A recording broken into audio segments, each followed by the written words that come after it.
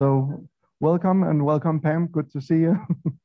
We're very happy to see so many of you in here after the bus trip and everything. This is the safety working group, and we'll be presenting hopefully some exciting data that you agree is good for OMERACT. I'm Robin Christensen. I'm among the co-chairs. Oh, I forgot the switcher. Do we have a switcher? That's equally important. Okay. So some housekeeping rules, mostly for the virtual part, but I'm not sure we have a virtual component yet. Do we have the virtual? We don't. No. So that's the tricky. Do you think there are some? Okay, I'll stick to my routine then. The idea is that those who are with us virtually, they should mute their microphones, and then any comments and questions should be, if possible, delivered in the chat, and then Marike will be holding on to them and ask them in person to us. Okay, so that would be the housekeeping rule on the virtual part, and all of you just raise your hand, especially when we say now we would like some questions and comments, because that's critical to OMERACT principles. So Lee, maybe you can tell us why we're here, the one-liner in terms of stand-up comedy. Hi, how are you? Lee Simon, co-chair. And as everyone knows, this safety SIG has been going on at OMERACT for at least maybe the entire time I've been involved in OMERACT, so sometime in the 90s. And the reality is that this is an incredibly controversial issue. But until now, the safety information was never actually adjudicated by patients. We never had patient input into this whole business of safety. And, you know, the safety issues are complex. And what is safety? What is an adverse event? What needs to be reported? What needs to be considered? And now that we've had patient input, we have an entirely new way to actually look at the safety outcomes. What is important to patients? And, you know, there is probably no topic more important in clinical trial design than what and how a patient deals with a safety issue. So that is what we're trying to do. So it changes the tenor, I believe, of the entire debate. And for the first time, we're really beginning to be all-inclusive of what actually goes on in clinical trials. So that's what we're here to do. So I think we are ready to get started with that important opener. I'll happy to give the floor to Niti and Vibeke, who will introduce to us what I would call in a kind of like paragraph heading, the current standard, how our trials run today, i.e. some cohorts, I guess, the better ones, the rigorous ones. So what's the current standard, both from the clinical and from the patient perspective? Niti and Vibeke, please. Thank you, Robin. Thank you. Today, yeah, all thank you. Sorte special talents there. So in general, as Lee alluded to, and also just a quick reminder, if you haven't signed in the sign-in sheet, please make sure that you do, and we can pass it around again. But in a trial, healthcare professionals typically ask a non-specific question, and non-specific, so it's not leading. You're not already planting an idea of an adverse event potentially in the patient's head, which there are pros and cons to each approach, but typically it's a non-specific question, and such as the one you see here. Have you experienced any new symptoms since your last visit, last assessment? They're collected, but they're interpreted through the lens of the investigator. So the patient can tell you what they think is happening, but the investigator is the one who puts their final spin on it. They assess the severity, the frequency, as well as the relationship to a treatment. So, I mean, we've heard in multiple sessions, attribution can be a problem, but they still try to attribute. There is a lot of literature to support that they do a really lousy job of attribution. They may or may not ask the participant their opinion on these aspects, either to get clarifying information or what they think is really going on, or to try to better determine what's going on. And then they also may report things which are a little bit outside of the realm of what the patient is feeling in terms of laboratory changes that may or may not be associated with the symptoms that are reporting, and then ultimately derive a diagnosis from it. And then there is a dictionary that exists to standardize the terms that are used to describe these events known. There was one way long ago, and then MedDRA has been the current gold standard for that. And it does get revised and updated on a regular basis. So after these adverse events have been reported for any clinical trial setting, if it's a therapeutic product going before regulatory approval, the regulators review those data and they make their own assessments along with whatever the sponsor might have stated related to the risks and benefits of that particular therapy. For the approved therapy, some of these risks and benefits, not all, are typically presented in the product labeling, but then there may also be additional details that don't make it into the publication, but are available in documents online at the FDA website or the European website, depending on if the drugs are approved. If they're not approved, a lot of this information doesn't make it into the public domain other than in publication. And then methods do exist to report such information post-approval. They are not great. Less than 10% of adverse events post-approval get reported. However, these, in this case, they can still be reported directly by patients, but then are still typically interpreted through the lens of the sponsor. The one good thing in all of this is the FDA has made a big push towards what's considered, or what they've termed, patient-focused drug development, where it is really to, and there's many more things that come in under patient drug development, but I highlighted those things that are relevant in terms of safety, where they want to get more information around patient preferences related to the acceptability of trade-offs and treatment benefits and risks, and identifying the information, again, that is most important to patients in terms of treatment benefits and risks. So that all said, there is a tool out there that exists, again, that Lee alluded to a little bit, that's called Pro-CTCAE, which is a cancer tool where patients can report adverse events related to their cancer and or their treatments in clinical trials of oncology therapies. The problem there, again, is that although there are many items, those items can be winnowed down by the sponsor, the investigators, to ask only those that they deem pertinent to patients. There was no patient enough patient input. There was some, but not a lot of patient input. That's clear in CTCAE, Pro-CTCAE.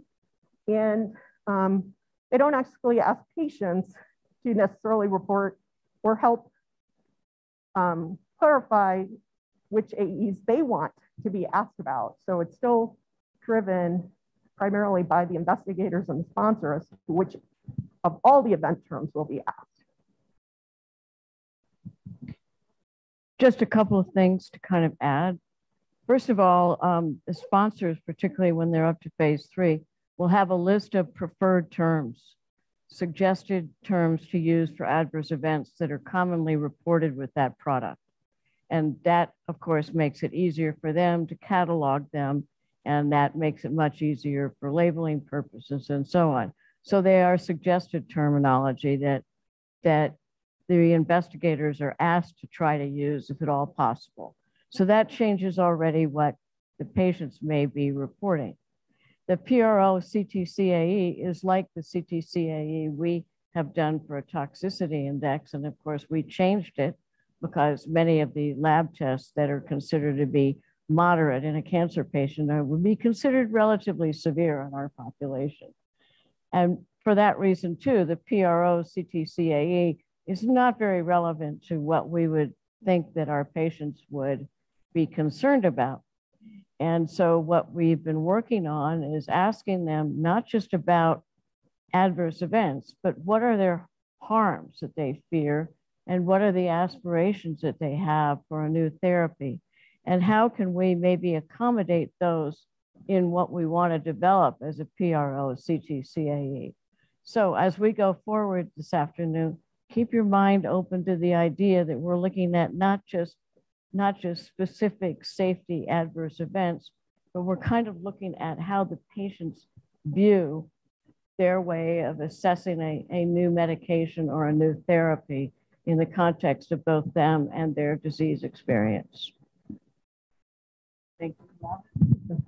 Yeah, I could do in that vein. That was, you want to make yeah, a segue? yeah. What's our plan for the future? Yeah. So, well, I did want to say, I mean, we are going to speak to the plans for the future, but to get more, although, you know, I'm a patient research partner in industry and a researcher, we're going to hear from the patient research partners in the working group related to their thoughts about adverse event collection as well. So introducing Pam and Marika.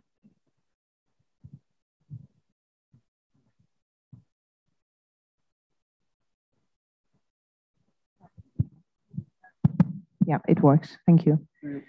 What? You have to. You want me to stand up? Yes, usually.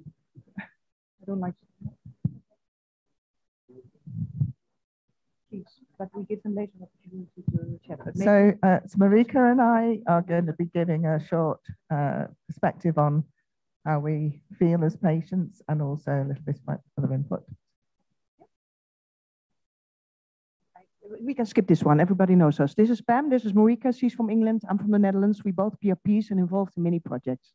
We're very happy to be here, and we're more happy that you are here. So that's a good start, I think.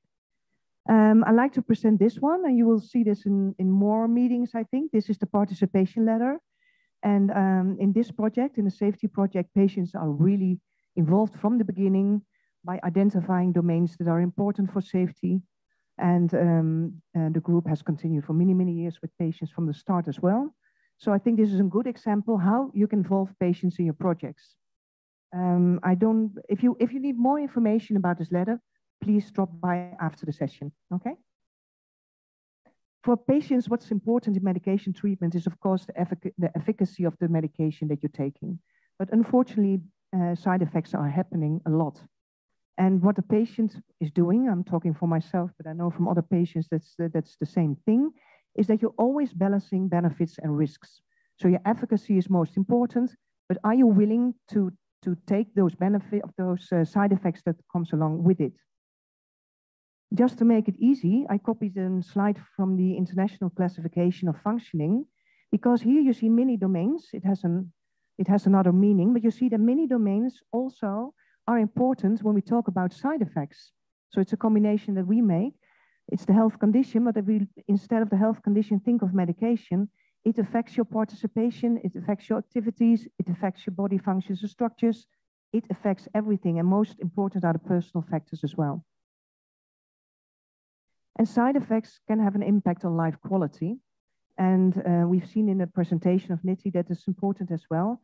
For patients, it's important the severity. What is the severity of the side effect? How does it impact my quality of life? Because it can limiting all the things that I do, my life, my family, my role, everything. The frequency is also important because how often does the side effect occur? If the side effect is only small and it occurs once a week and it has huge efficacy, I'm willing to take the side effect. But in order to decide it, it's also necessary to measure it. And it also counts for duration. How long does it last? And the last thing we added, it should get more attention in publication trials and clinical practice as well, because we talk almost all the time about efficacy, but side effects for patients are underestimated. So it needs more attention, I think, because it can also end in adherent behavior, resulting in negative treatment results. Non-adherent behavior, I have to say. This is a mistake slide, sorry. So there are benefits and harms, as we know, to medications. Medications for me have reduced my pain, have improved my mobility, certainly from when I was first diagnosed, although as time goes on, my mobility gets worse. But they also, importantly, prevent or postpone rapid joint damage in RA and damage in other in other health conditions. And overall, they improve quality of life. But they do have damaging side effects too. Some of those damaging side effects will be short-term and some are long-term. For example, I developed quite severe liver damage from one of the biologics, but thankfully over time that improved. Some other side effects from my medications have not improved. I've been left with permanent gastric problems from NSAIDs, etc.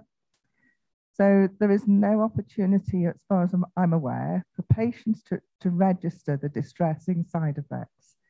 There's obviously the biologics register, but there are side effects I find really distressing and I can't report them. And to the clinicians, they're not really that much of a problem, but to me, they're a big problem. So what do we need? In the future, this is a plea for a way to tweak really good medications, such as glucocorticoids, so that the side effects aren't as bad. I mean, they've been out for, what, 75, 80 years. Please find some way of making that excellent drug less of the side effects, less burdensome. And I'm really chuffed that daughter has started this work because there is great need for an outcome measure, which represents the domains which are important to patients. And daughter actually has done a great job of including us as patients. So thank you, daughter. So I guess it's fair to say, and thank you, Pam and Nidhi, and Mariki. So I think it's fair to say that now without further ado, we should introduce the fellow, daughter. Will you please come up here and tell us about our objectives and the results we've achieved so far? And I'm fair to say, following the pun previously with the Queen, please, will you rock us? Thank you, Robin. Now, first of all, let me tell you about the objectives for the work we're doing in the Safety Working Group. As you have just heard from Pam and Mariki, the patient perspective in drug safety reporting is lacking. And that's why the Safety Working Group aims to develop a patient-reported outcome measure for patient-reported harms. And what we are currently doing is that we are developing a list of important patient-reported outcome domains for harms in rheumatic and musculoskeletal conditions. And today, we hope that we will get support for a preliminary list of safety domains that could be included in the Delphi. Now, let me tell you about our recent study, and let me show the preliminary results that we have from this study. As you probably know from our preparatory video, we have already conducted several studies. We have talked to patients about their concerns for DMARDs. We have also conducted a scoping review, searching for patient-reported outcome domains from existing outcome measures, but we didn't find any appropriate ones. We then conducted a systematic review where we extracted harms that could be reported by patients. And results of this study, we merged with 2 other OMERACT studies. And in that way, we ended up having a list of 135 symptomatic side effects within 12 domains. And that provides background for our recent study, where we conducted 7 focus groups and 10 individual interviews. The aim of the focus groups was to explore what patients considered important to know about side effects. And the aim of the individual interviews was to find out whether of any of the candidate side effects were relevant to patients and how patients comprehend and classified these side effects. Overall, 34 participants participated in our discussions. 9 were from Australia, 14 were from Europe, and 11 were from North America. Patients were 58 years in mean, and 2 out of 3 were female. Almost everybody were white, and nearly 60% had RA, while just over 20% had PSA and AXPA, respectively. The most commonly used rheumatic drug was biological DMARDs, followed by conventional DMARDs. These are the 12 overall themes that we presented to patients. Each theme consists of several sub-themes. And within each sub-themes, there were several items of specific side effects included. After ending our interviews with patients, we had discussed 171 items of specific side effects with patients. but let me show you an example of how we have worked with these themes. If you look at the first theme, this can be divided into 3 sub-themes, reflecting bladder, genitals or reproductive organs, and hormones. Other themes will reflect just 1 sub-themes, while others again will reflect several sub-themes. And in that way, we have divided all of our overall themes into relevant sub-themes. But let's stick to the first theme. These are the items of specific side effects included in this theme. Patients gave us input on the themes, sub-themes, and items of specific side effects. In this case, we had used the term genitals prior to interviews, but some patients said that reproductive organs might be a better word. Other ones disagreed and would keep genitals. Hormones was also a point of discussions, as some patients said, when you mention hormones, we are more thinking about emotions. And therefore, they suggested to this sub-theme out. They also gave input to the specific side effects, and they adjusted some of the side effects, and they suggested new side effects that we added to our list. Let me show you another example of what patients said to us. This theme consists of 4 sub-themes, and these are the specific side effects included under each sub-theme. In this case, we had used the term chest prior to interviews, but some patients said that heart might be a better word. Breathing seems to be commonly understood by everybody, but excess bleeding was not clear to patients, and therefore they suggested blood circulation or circulatory system instead. Swelling was also a discussing point. As patients said, when you mention swelling, we are more thinking about joint swelling, and that's in another theme, and therefore they suggested terms like lymph system or lymph instead. They also adjusted some of the specific side effects, and they suggested 2 new side effects that we added to the list. I hope these examples give you an idea of how patients work with us all through all of the themes. Results showed that in particular 3 themes seem to be overlapping. So let's have a look at those 3 themes. First, these are the side effects within brain and nerves. And when discussing this theme, some patients said, I wonder where sleep is because I see this is more related to brain. Other patients said, is fatigue somewhere else? And because they saw the specific items within brain could be related to fatigue. When discussing sleep, patients said that fatigue was fine, but it might fit better on the brain. On the other hand, other patients said that they felt that sleepiness were overlapping to fatigue, tiredness, or lack of energy, and therefore it might fit better into sleep. Now, let's add the theme of mood and emotions, which was the term we used prior to interviews. Other suggestions from patients were mood, emotions, and behavior. Simply just emotions or emotional response. One item was clearly mood, and one item was clearly emotion. However, 8 other items could be related either to emotion or to mood.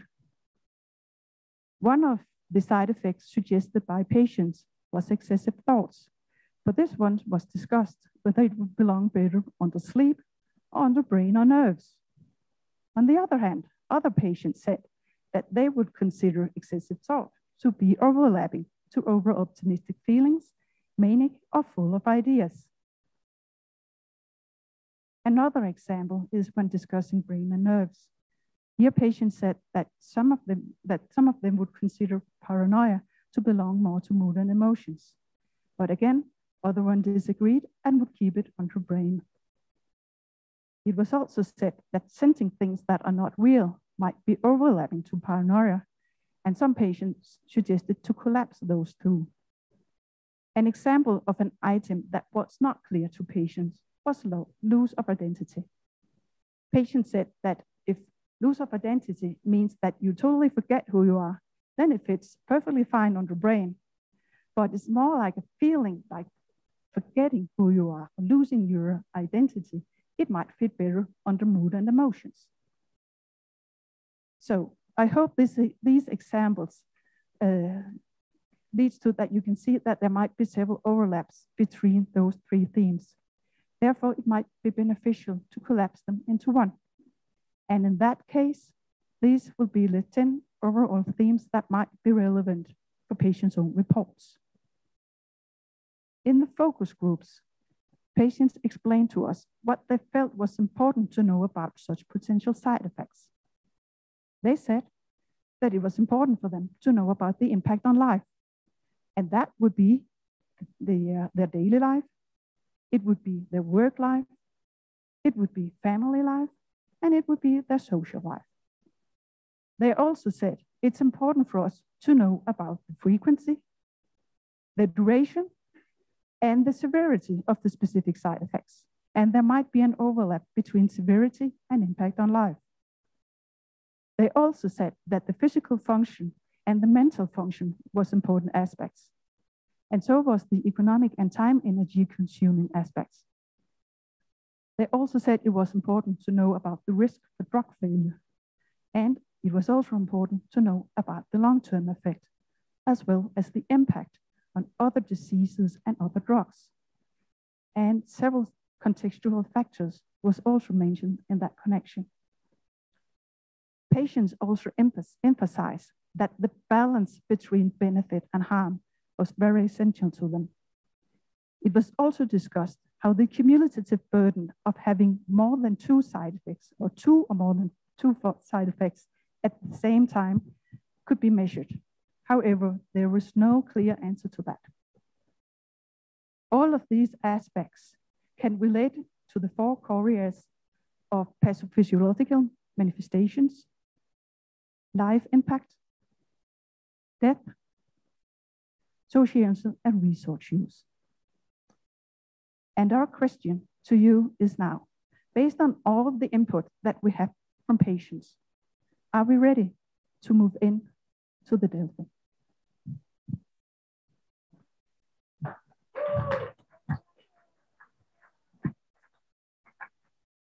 Thank you, Dorte. It appeared that you really rocked them there.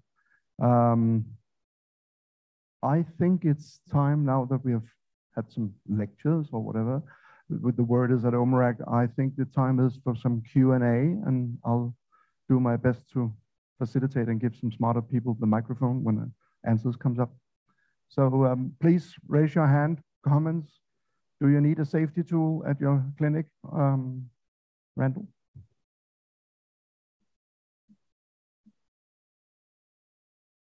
Thanks. So, people who know me, I tend to look at the end and see what we need to do. So from the standpoint of reporting and recording patient adverse events, how do we see this being incorporated into clinical trials? Because you're going to have MedDRA dictionary, it's there, it's going to stay. So how do we collect the patient-related adverse events? And when you're collecting the patient adverse events, that means that patients are going to have to do more work to input that data, right? Mm-hmm. So I always worry about patient burden in clinical trials.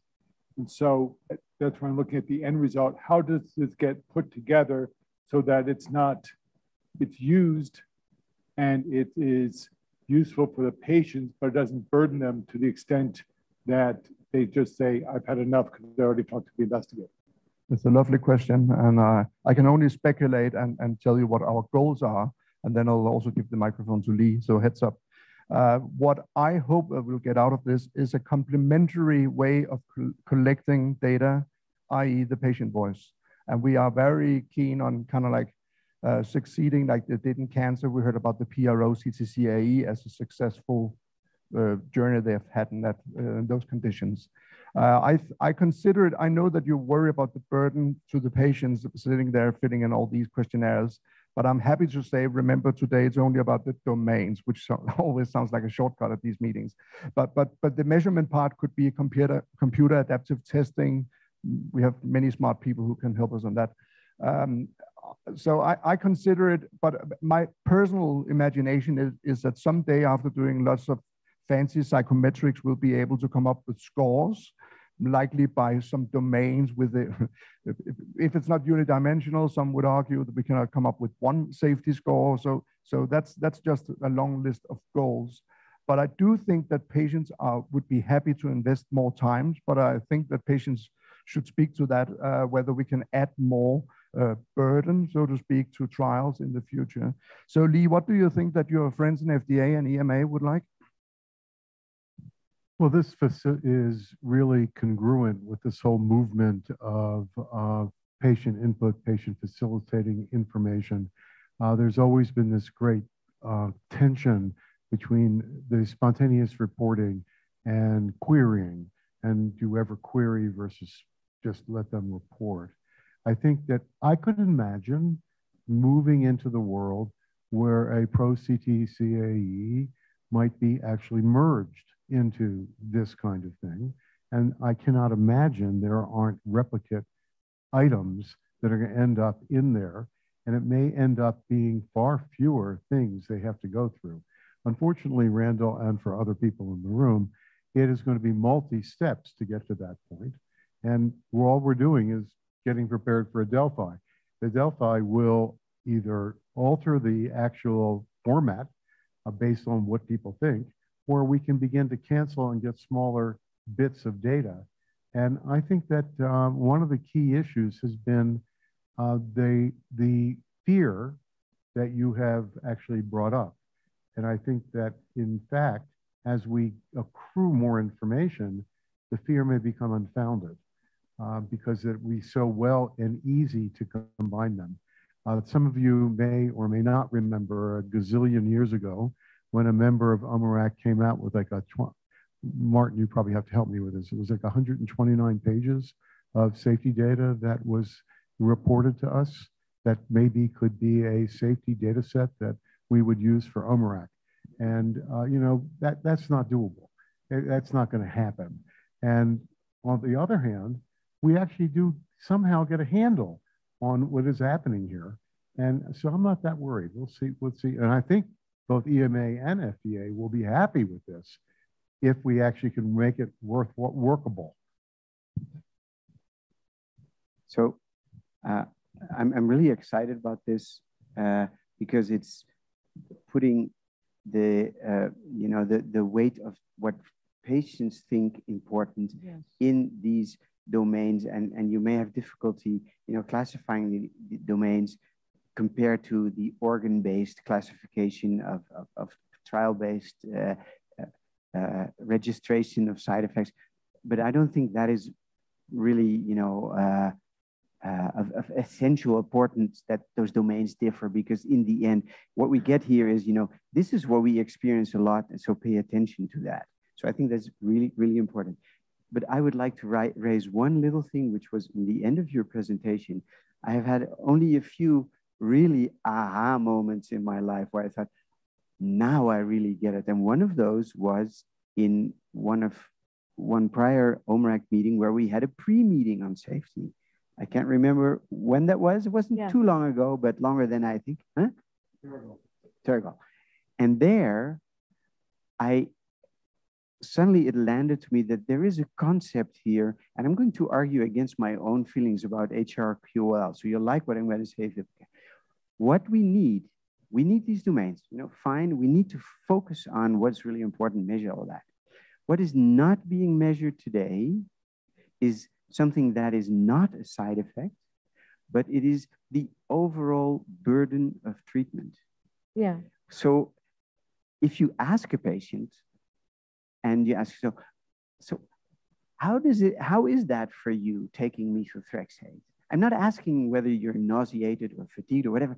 How is it to be taking methotrexate every week? And about half of them will say, well, 1.5 of my weekdays every week is totally lost.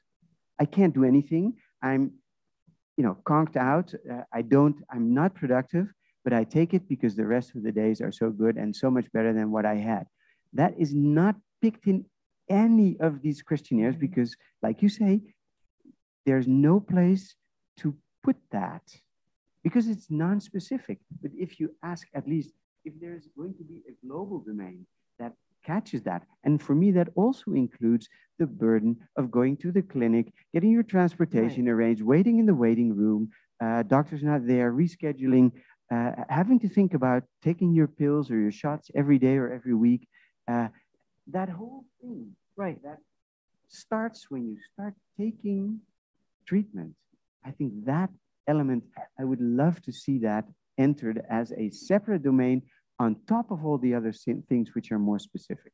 But I would argue that we've actually included a lot of that when we're thinking about the way Dorothy put it together, because they include the fears of what might happen, as well as the hopes, the aspirations. I know, but those are all specific questions. I want to ask a non-specific question. Well, I'm not sure that they are so specific, Martin, because I think when we ask patients to put it in the context of how they are feeling, then we get to those impacts. And so it may be that the way Dorothy was putting together these domains was a helpful way of allowing those fears, those aspirations, and those sort of unwritten comments and impacts are now then taken into account.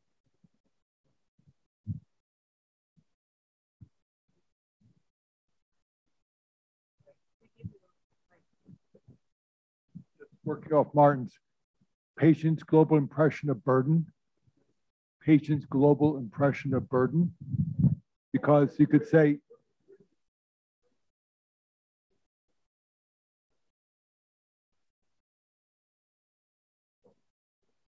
right. And so that can be none to horrendous, right? Or, right?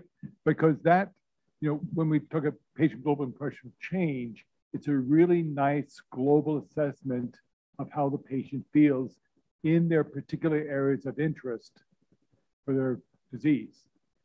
But I think patient global impression of burden would actually be very useful as a single measure to get a gestalt. No, I just wanted to add, because we also need to have the patient's explicit input to whether they will be too burdensome to do it. And please, let's try to keep the focus on, according to all our principles, we always start with subdomains, items, whatever, because I think you're getting ahead of ourselves by saying, let's celebrate one score. I think it's too early, yeah, domain, but that domain could turn into a measurement. I promised Lynn the microphone many minutes ago. Well, I'll pick up on that discussion as well, because I think it's quite important. And I agree, it's just one single domain. You still capture all the other things. And it's particularly going to be particularly important in tapering trials, and we're about to start one, so we could test it if you like. Because one of the things when you're suggesting to a patient in remission that they might start reducing their medication, and I'd love to have feedback from the patients, is you say, well, we're going to reduce your overall burden. But there's always this underlying fear that the disease will flare and all of that. But this would be a great measure to capture that do we actually reduce the overall fear and the burden of everything related to medication? You would hope it might, but you don't know until you measure it.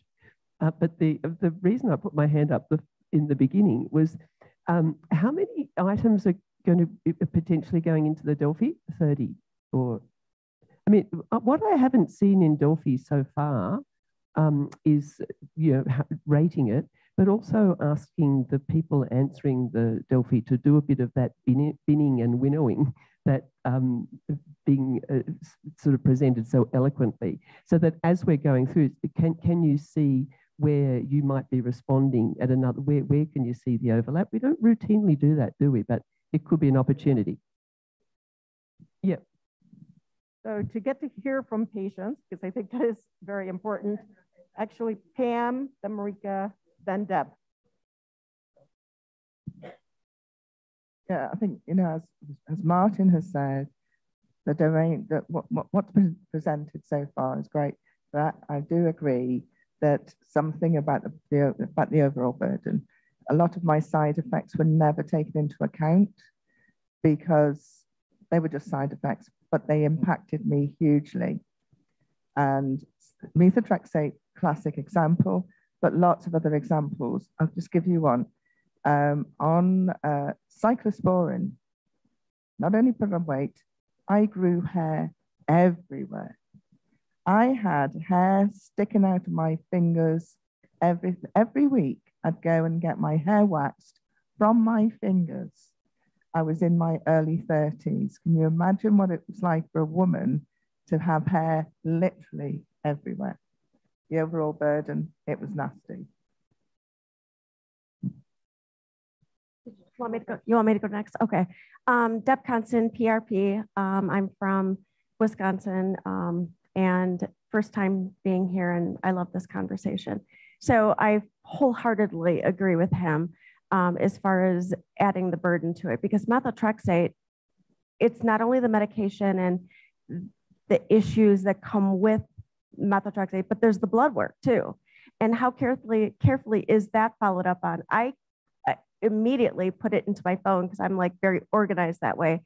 But who does that too? And how often is the blood work truly followed up with? And until the doctor will say, so did you get your blood work done at your follow-up appointment? It's like, oh, I forgot about that. And for somebody who is no longer driving or disabled completely, that's another trip to the clinic too. Yeah, just for the discussion, I'm not agreeing. Oh, well, that's the one. Because I think this specified everything. I think if we talk about total burden, it's like a accumulation of side effects. So if you can separate those side effects and talk about it and handle those, according to the terrific work that Dorte has undertaken so far, I think that's might be sufficient. And I think the total burden that we are referring here might also have a psychological component because you're dependable of the medication. And that's what patients will understand. I think if you talk about when you talk about total burden, no, it's not a disadvantage, but I'm not sure whether you cannot capture it in all the side effects that have been mentioned here, because we have a lot of psychological effects as well, side effects mentioned in this scheme. No, but I'm just thinking, I like new ideas, but I'm just thinking, what do you want to measure? What, as a patient, if somebody's asking me, how do you feel about the total burden of your medication strategy? To be honest, when I had arthritis with Hans Raske 35 years ago, first diagnosis, I refused medication for 3 full years. It cost me 2 joints, but I was not willing to take anything because I hated it. And you know what he said to convince me to take it? And that's, I think, the total burden. He said, Marieke, if you're not taking the medication, you will die of your illness and not of the medication. And that was the thing that convinced me to try to take the medication. And then, of course, you have the methotrexate, you have all the side effects that you can encounter. But if you treat those side effects one by one, but then as a patient, you need to know what side effects it is, how you can talk about it. But I think it's a different area. I think it's a different topic then. What is not side effect?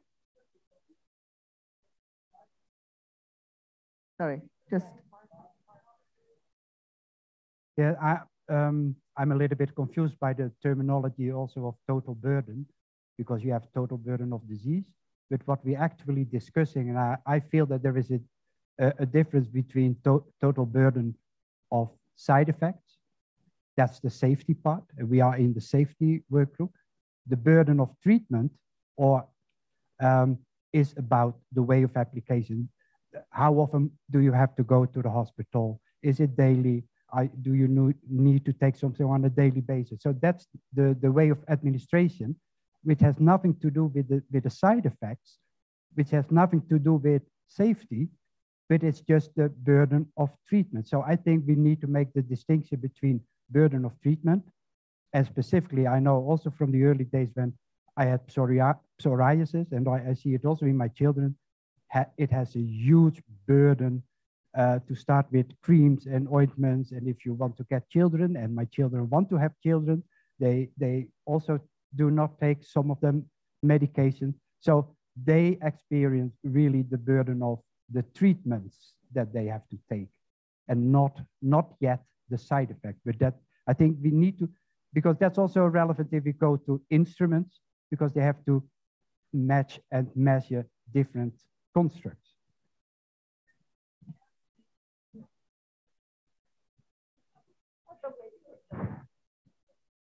Two quick examples of burden. As Martin said, for example, both Martins, when I was working, I would often have to get blood tests. When I'm working away, I'm working hundreds of miles away. Trying to get a blood test every week or every 2 weeks or every 3 weeks was a nightmare. Also, I mentioned about all of the hair. I would spend a fortune. So that was a burden. It was a financial burden that, spend a fortune on getting hair removed.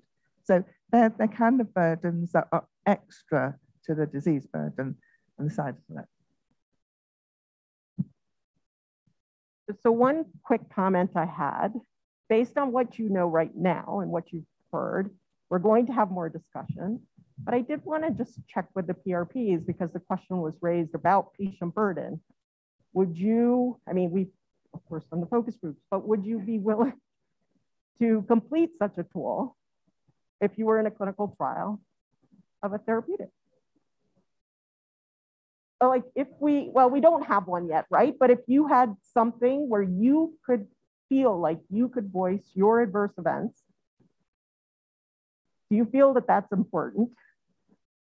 And that, regardless of whatever the burden was to fill out whatever the resulting questionnaire or the measurement tool was for it, that you would want to fill that out?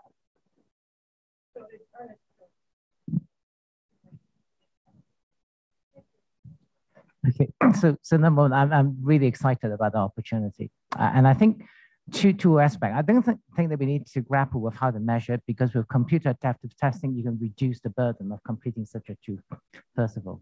The second thing is, I think we are missing an opportunity to give a patient perspective. So sometimes when you're in clinical trials as a researcher, you are asked to rate the severity of an adverse event, right? And actually you get 1, 2, 3, 4, 5 you rate, and it's actually pretty marginal what number you put on, and there's no sort of benchmark of what you put on. It is the place where the patient should be filling in, because it's what's affecting them. And so I'm really excited for the opportunity for you to rate how bad that adverse event is, just like as Pam said to you, because we may underpay what your experience is. And for the regulators, what they always talk about is when they approve a drug is benefit versus risk. And I guess one of the evaluation we would like to get our patient is when you rate that severity of the side effect, whether you're willing to continue with the treatment, that's the benefit, or you want to stop because the side effect is too much. And that perspective is not something that a healthcare professional can give. Only the patient can do that. And the last thing, just a suggestion, is that I didn't know that you want to put all the symptoms into a domain. You just have a symptom, right? So you can recategorize your symptom by your MADRS category. You can give a free form and reclassify that, because what is really important is for us to know how bad the symptom is from your perspective.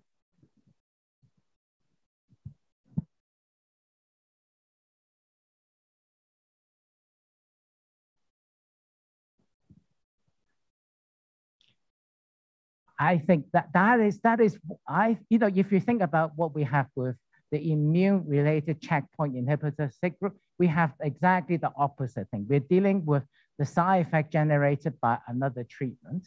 And the patient always had this thing, I need my side effect treated because I want to continue my checkpoint inhibitor treatment. So that is a patient option. And that is really where we really need the patient's evaluation of that. I don't think, personally, I don't think we are the right person to make that judgment.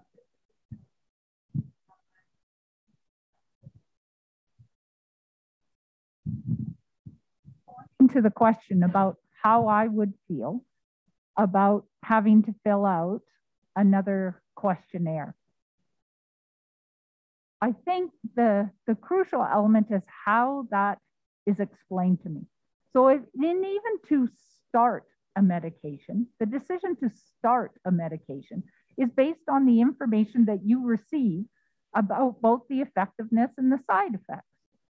So if there isn't adequate information, accurate and comprehensive information about the side effects, then you're actually doing a disservice by not collecting that information from patients in the first place. So to not collect it is a bigger issue than to ask the patient to collect it. And if that's explained to a patient, that look, this is how you can be helping, most patients are going to be thinking not only of themselves, but how can I help other people who are dealing with the same issues? If it is explained, framed that, this will give more accuracy to start in the initial discussion about starting or choosing between medications. I think you're going to find most patients are pretty altruistic about it and will dig deep and fill out however many questionnaires are required. And the only other comment I wanted to make, and I'm sorry I'm new to this, but what is the underlying assumption about the worry about collecting this information? Is the underlying assumption that it's not reliable information from the patient, that information from the clinician is more reliable? So I just put that out there, not for an answer, but just to put it out there.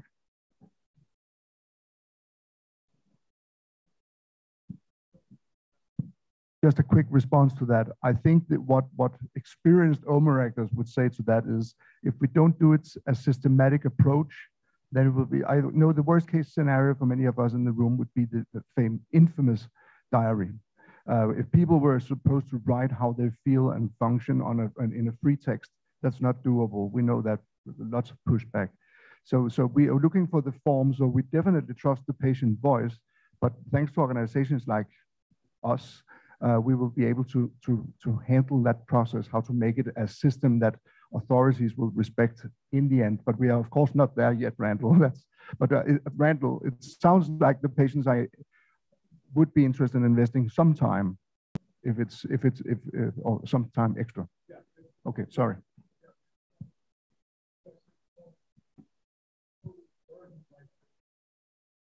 Sort of all the questionnaires you're going to be doing, SF36 and HACS and all the other things. And where do you put that, at the top or at the bottom or in the middle of that? Just from the standpoint of, I want to address the question of you'll have enough on burden because you'll have the adverse events list. The problem is that the adverse event for one person is meaningless, while for another person, it's very meaningful. So burden is not just the adverse event, but it's perspective of how that adverse event affects that person. And that's why the burden changes is not specifically related to the adverse event, but it's perception of how that affects the patient. So I wanted to interject real quickly. One of the things that's been traditional about collecting adverse events is everything gets transferred into medical terminology, which is a foreign language to patients. Specific question. But she asked just one thing. She asked a very specific question, was what are we worried about in the context of how many pages? And there is a belief system in measurement that if you ask patients to fill out 15,000 forms, they won't fill out 15,000 forms. So there's always been this effort to decrease the amount of paperwork. And you're correct. How do we know that? But this has been left over for decades, and whether it's real or not remains unknown now that we're in computers. They said they want to fill it out.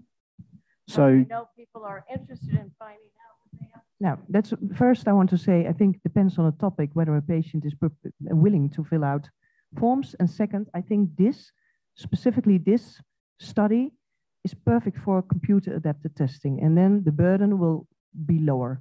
So I think then we have not everybody can use a computer and we have something else to solve, but at least the burden will be low. So the work that I've done with patients and researchers over many years is the bottom line that we come to when we're looking at what we want to ask in studies such as what we're talking about, is that patients come up themselves with prioritizing what needs to be asked as far as what's important and what's nice to know. And researchers love nice to know because it gives them new information that they might be able to work with. But the nice to know, those are the things that patients get annoyed with having to fill out because they don't know why they're filling it out. It makes no sense to the trial that they're in or the study that they're in. It's not relevant to them. It just seems like something that they've got to do because the doctors asked them to do it. Now, in my opinion, this information is very important, and no patient would even think twice about filling this in because this is changing their lives. The burden, I think personally, is a bit of a nice to know, and it comes back to what was said before. It's different to everybody. Like Pam, the examples that you were giving are terrible, but the alternatives weren't great either. So it was a matter of choosing between what's great and what's not. And some people will and some people won't. And so the burden is going to be different for each individual. And this information will give us the initial feedback that we need. But if we want to talk about burden, I have a feeling that it might be more likely to come out in the shared decision-making conversation potentially, because the information needs to be discussed and then decisions need to be made. Sorry, Pam, I didn't mean to speak on your behalf. No. Agree with a lot of what you said. I think the difference for me was there were lots of other medications I could have been on that didn't have that burden. Yeah. But I wasn't changed onto them because the clinician didn't think that burden was relevant. Yeah, okay. It was dismissed, but for me it was huge. Yeah. So it comes back to my point about conversations, and that sort of information is nice to know, but that's more a shared decision making. And I think we should focus on the fact that this is about safety, and patients are absolutely 100% interested in their own safety, and they're also interested in making sure that they're answering questions that are relevant to what they're dealing with at the time, not what's nice to know for everybody else. Thank you, Ben. I have an online chat patient voice, which I would like to share with you. Personally, I like a list where I can use check marks, which do not take much time while I'm waiting for my doctor. It means I do not forget about areas. Thank you, Ina. One thing I just wanted to add is this issue of burden came up as the happiness quotient in the Terrigal meeting. I don't know if you recall that, Lee, but there is a treatment satisfaction questionnaire. Yes, I know another questionnaire, but that does get at a level of treatment burden as well. I know the name is satisfaction, but it's also about like how willing are you to keep taking this medication because of XYZ. So I think there are tools that help us get at that. But I do want us to bring us back that while I hear what's being said about burden, it's also just about how do we get the patient's opinion about adverse events, and are they willing? And I personally, as a PRP, I agree with you, Allison, and with you, Ben, that I'm willing to fill out however long this questionnaire is, because I also know my fear of adverse events, even though I was a rheumatologist, even though I helped develop some of the drugs that I ended up taking, impacted my desire to take those drugs.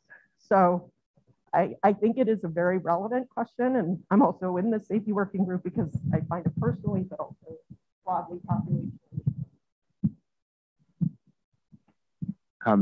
So David Liu, I'm from Melbourne, Australia. Apart from being a rheumatologist, I'm also a clinical pharmacologist. I think this is really exciting, and I just wanted to say that I think that the data science informatics methods are a lot closer than we think. I mean, my group's already done work on natural language processing to try and improve spontaneous reporting of adverse events. But that kind of work is going to get accelerated quickly through large language models. Now, when is that going to come to prime time in clinical trials? It's hard to say. But you can imagine that the domains that you've got here are enormously useful for the kind of for improving the algorithm, for training the algorithm. So yeah, thank you to everyone for the work that they've done. So just to respond to the question about what about the SF36? What about the HAC? What about the EQ5B? It's not just, I mean, it's so relevant what Ben raised in terms of what's nice to know, but it's also what's relevant to the patient. And there are more questions on the HAC now that are relevant, that are responsible for titrating my medications that aren't relevant. I'm a vegetarian, I don't cut meat. I have a car with a door handle that's completely, it's a push button, so it's not relevant. It's, there's not a milk carton that I have to open. And yet I'm forced to answer those to have my medication titrated. And my daughter, who also has RA, when she first developed RA, the angst over filling out these questions and being able to relate to what is not a relatable question. So when you see questions that are relatable about side effects and are pertinent versus questions that are standard accepted tools that are a part of almost every study, with the EQ5D doesn't mean anything to me, those categories. So I would be willing to take it on, bottom line. We aren't trying to talk about instruments still. We're still trying to be in domains. And we need to remember too, that domains overlap. They can't be carved individually differently along certain lines. So there are going to be times and places where questions that we might be using will be overlapping, needing.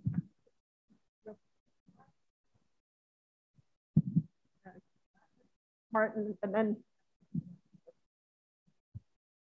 So just very briefly, I mean, I accept all the criticisms of saying if you add burden and then burden is about going to the clinic, it adds noise to the assessment of safety. All that is true. If we focus on safety, the reason to ask a global question for me is also that many of the stuff patients experience are not events, but they are continuous things that do not fit into those nice bins and reach the threshold where you say, Doc, you need to do something about this. Obviously, I mean, growing hairs all over your body that's an event. And your doc not reacting to it is horrible. But I'm trying to address the accumulation of little things that you're not going to mention as an adverse event. For example, because there's no time in the consultation to go in that. There's all these other important things, but that you could sort of weigh in your head and say, you know, given everything, there's all these little niggly, naggly things adding up to something which is a burden, rather than having to put everything into bins. That's just my addition. I would say you're starting to talk about things related to measurement rather than domains. But it sounds, yeah.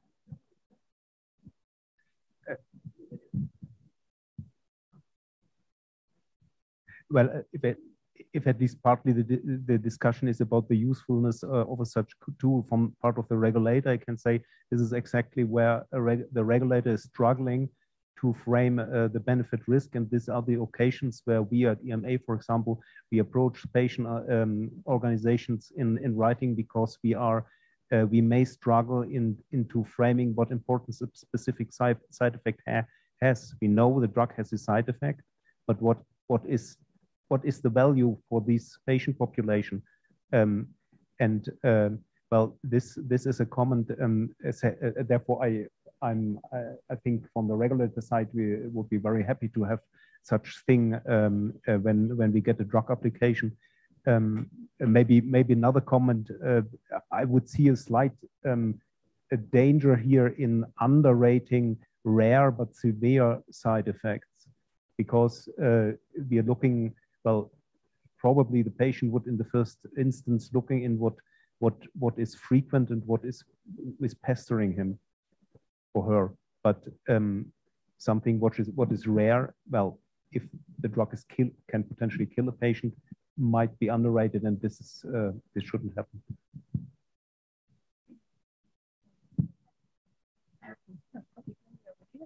And then Ben afterwards, and then down here. I think we're going to go to vote. Yeah, we're going to try and do some wrapping up here. So let's make the comments brief. Sorry, really quickly, just on Martin's point, and I might be backing Martin up, which feels a little weird, but anyway, I'll do it. But the story from a friend of mine in Sydney who had long-term RA. She had been on medications forever.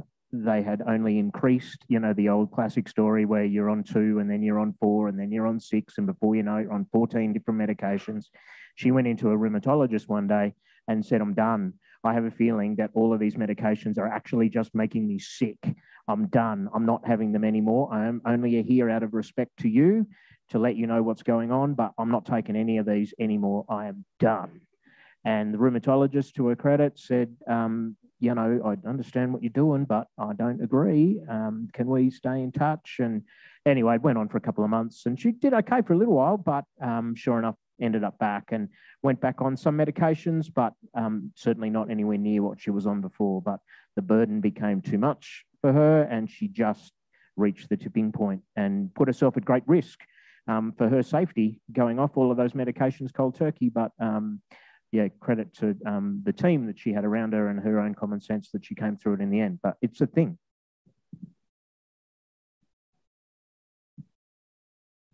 For the safety context, I think there's like the dichotomous part that we need to look at, which is adverse events which are resolved when you stop the medication and adverse events which are permanent, such as with Plaquenil earlier on. If you're just looking at the bullseye target in the eye, you've already had increased risk of sight loss. So I think those are two things where it's really important to understand if the side effect goes away when you stop the medication or it's permanent. Yeah. Yeah. So yeah, on the app, you should be able to access the questionnaire within this within the SIG. If we can't, then we have a backup plan, but hopefully you can do it in the app.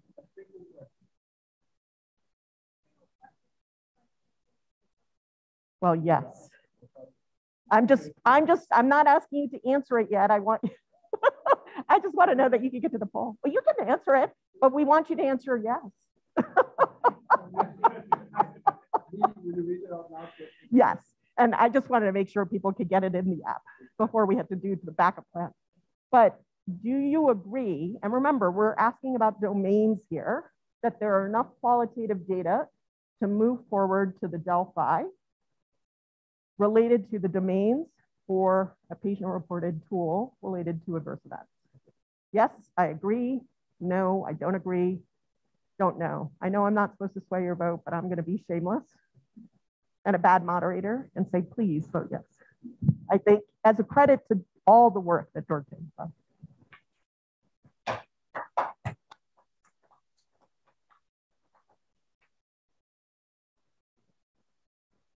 And then also, you should be able to answer free text. If you feel we are missing anything important, could you please give your ideas? Of course, we've taken notes from the discussion, but we also know that some people are quiet or have refining thoughts or what have you. Sorry, Dorothy. And if you could please provide those to us, we would very much appreciate it in moving the work forward.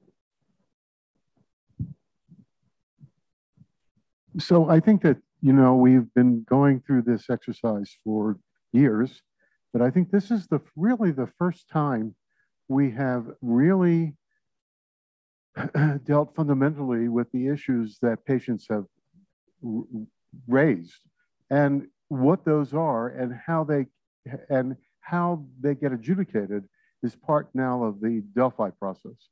And because we're in the world of computers and all that stuff that I can't stand, under those circumstances, it allows us to consider different ways to collect the data.